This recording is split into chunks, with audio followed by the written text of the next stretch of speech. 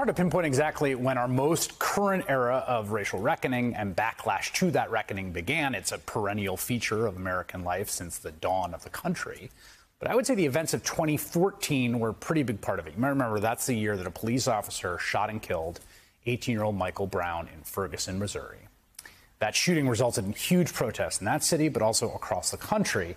And those protests was part of what inspired the then quarterback of the San Francisco 49ers, Colin Kaepernick, to remain seated during the national anthem during the 2016 preseason. He explained, quote, "I'm not going to stand up to show pride in a flag for a country that oppresses black people and people of color. To me, this is bigger than football, and it would be selfish on my part to look the other way. There are bodies in the street, people getting paid leave and getting away with murder." Kaepernick started getting backlash for sitting, including from a former NFL player named Nate Boyer, who also served as a Green Beret. Kaepernick reached out to him, and Boyer suggested taking a knee instead of sitting. In my opinions and in my experience, kneeling has never been in our history really seen as a disrespectful act. I mean, people kneel when they get knighted. You kneel to propose to your wife, and you take a knee to pray, and soldiers often take a knee in front of a fallen brother's grave to pay respects. So I thought, if anything, besides standing, that was the most respectful. But, of course, that's just my opinion. Out of that, Kaepernick started kneeling. The practice was quickly adopted by other players in the league and became a point of grievance, famously, for presidential candidate Donald Trump, among many others. Kaepernick will not play again after the end of the 2016 season. He filed a grievance claiming the league was shutting him out. Now, Netflix limited series Colin in Black and White, helmed by award-winning filmmaker Ava DuVernay, explores Kaepernick's early life through dramatization and Kaepernick's own narration. Growing up with white parents, I assumed their privilege was mine. You too good? Okay. Fine, thanks. Yeah, I'm good too. Thanks. I was in for a rude awakening. We going ultra black. What's up with Kaepernick? The hair. Something climbing out the back of his head. Not acceptable. You're just gonna have to prove him wrong. Why am I always the one that has to prove them wrong? Nobody fault. I tell the truth. I know what's facts. Sometimes I just feel uncomfortable. Chin up, Colin. I couldn't rebel because I didn't know how. But now, trust your power. Black is beautiful. Love your blackness. You will know who you are. Ava DuVernay directed the first episode along with all of the present-day scenes with Colin Kaepernick. She also has a new dramatic series, Queen Sugar, on the OWN network, and Ava DuVernay joins me now. It's great to have you here. Thank you. I'm happy to be here. It's such a fascinating and novel kind of way of doing this project. And to me, it was great because I've been wanting to hear from him on this for so long. Here's this person who did this, remarkably seismic thing from a social perspective, has largely not given interviews. Like, how did the project come together to begin with? Yeah, well, I think it's in line with the way that he's been expressing himself, which is very selective, in some ways obscuring his main point, purposely, to let people kind of have a dialogue without pushing his narrative. So in this, I think it's the reason why he purposely said, I want this to be in my early life. I don't want to speak directly to what's happening right now. But let's talk about the early life and the foundation of where this all started.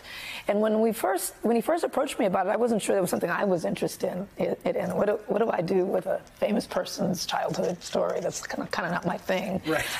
But as I started to hear his stories and all the microaggressions and all the little things that make up someone who would eventually become an American icon, a singular figure in American culture, it became really fascinating to me to use his life as a springboard into larger conversations about race, caste, class, identity, representation, all that good stuff. And so we collaborated in that way, and through that, he was able to speak and express himself.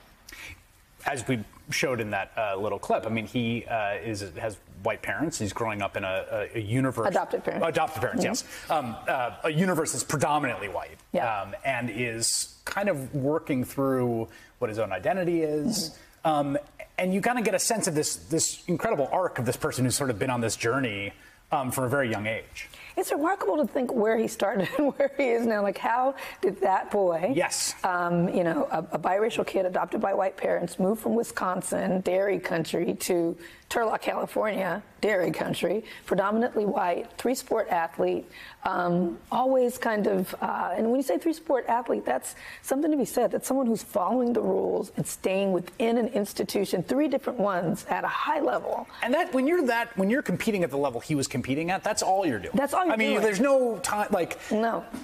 Athletics at that level, at the level he was, which we should say he's an incredible athlete. Incredible. 3 sports at that high level. That is a kind of training, a kind of aptitude for, staying in the lines. That's what we teach our athletes to be, right, in these American sports institutions. For someone to break out of that into what he's doing now is remarkable, and that's what this interrogates. Well, and that point, I think, the context specifically of football. I mean, we just saw, these John Gruden emails came out, and he's, saying all kinds of bigoted things about all kinds of different groups of people. There's a quote particularly about Kaepernick that they should, cut this F word. There's a sense in which that culture particularly, I mean, even of all the major sports cultures, is one of the most, I think, freighted with, like, machismo, reactionary instincts, kind of... straight up racism. Straight up racism, straight exactly. Up. Yeah, absolutely. And so he's so steeped in that, and... so that, it just makes... I feel like this piece in laying the foundation of who he is before he even gets to the point where he breaks out of that. I mean, this doesn't even get into the NFL. It doesn't get into, college football. This is starting with the very formative early years where you are becoming who you will be.